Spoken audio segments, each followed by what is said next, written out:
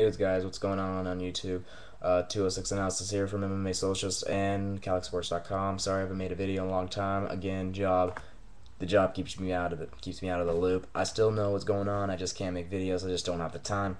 So really, I got to watch a couple of the fights in the UFC 136 main card. Didn't really watch the preliminary card because again, I don't really watch the prelims, even though I'd love to. It's too much predicting, and my prediction record, which is very solid, it would go to hell. So to the main card, first fight of the night was Melvin Gillard versus Joe Lozon, and I didn't make a prediction, but the prediction was I was gonna take Joe Lozon to take the fight by a submission in the second round. I was right on the fight outcome, but not in the round. He got him in the first round in the first minute, which I knew that Joe Lozon would use his Brazilian Jiu-Jitsu against Melvin Gillard, who is still a very low rank in the Brazilian Jiu-Jitsu fighting. Fuck. I'm sorry, guys.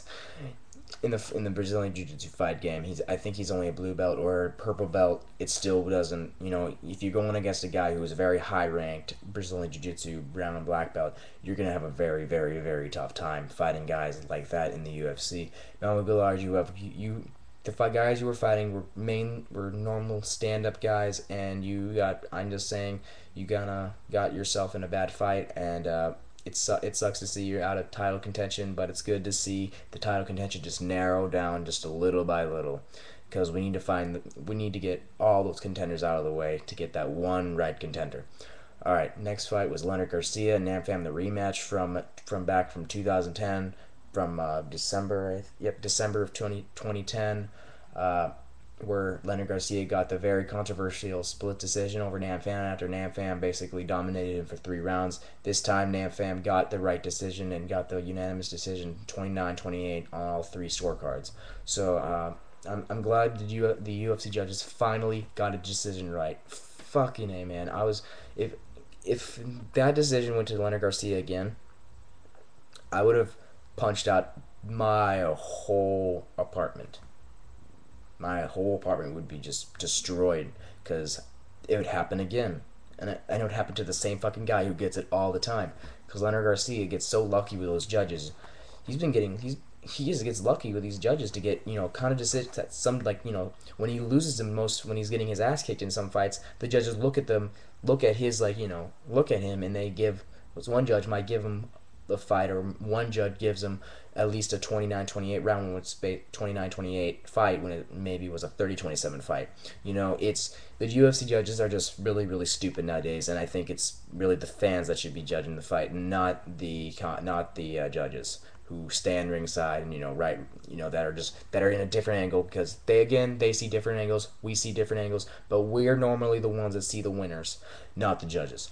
All right, now to the next fight was the middleweight bout between Chael Sonnen versus Brian Stann, and the Chael Sonnen got the arm triangle choke in the second round before the 4 minute mark.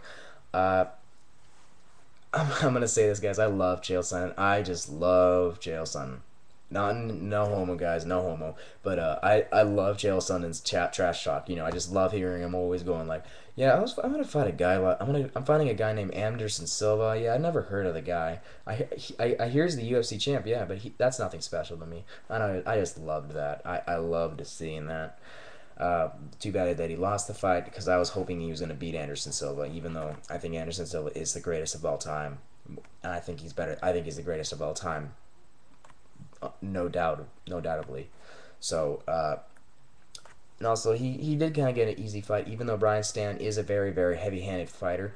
He isn't the ground guy that we would like, that we normally would see with a guy like him with a military background, where they always where military, they're mainly work on grappling instead of striking. But it's it's kind of sad to see Brian Stann lose, because I really like Brian Stann, I like Chael Sonnen, but in the end of the day, one of them's got to stay, one of them's got to lose. So congratulations, Chael Sonnen, and Brian Stann. Good luck on your next fight. I hope you win next fight. I hope you win your next fight. Now to the next fight, the co-main event, the featherweight championship bout between Jose Aldo versus Kenny Florian. Basically, I didn't watch the fight. I thought it was just going to be a pointless fight, but I heard Kenny Florian actually did pretty good, did okay for the first round.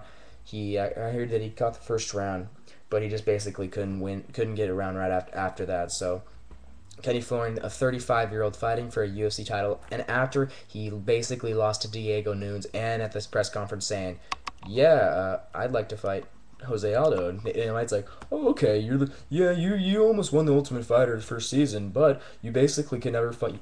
I've seen you fight guys for the championship. I've seen you fight BJ Penn, get your fucking ass kicked, get choked out. I've seen you fight Sean Shirk, Sean Shirk, and get your ass kicked. Yeah, basically, we all know that you can't fight a title fight. You can't fight a title contention or a title fight because you always choke. So yeah, let's put you in there with Jose fucking Aldo. So yeah, he basically couldn't win the fight. He couldn't win a round after the first round, and that's very unfortunate to see from Ken Flo. But again, you're 35 years old. You choke basically every big fight. So I'm not surprised. So there you have it. Now for the main event, Frankie Edgar versus Gray Maynard. Frankie Edgar won via TKO in the fourth round.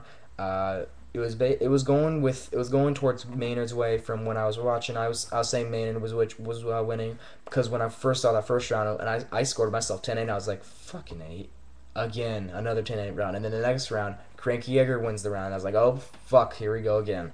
So after the fourth round, I was just saying, okay, Gray Maynard, congratulations to Gray Maynard. I didn't want you, but I was like, I didn't want you, but congratulations. Then boom, he just gets dropped, and Frankie Edgar just wins the fight, and I am so glad. My prediction record stayed solid for this whole fight.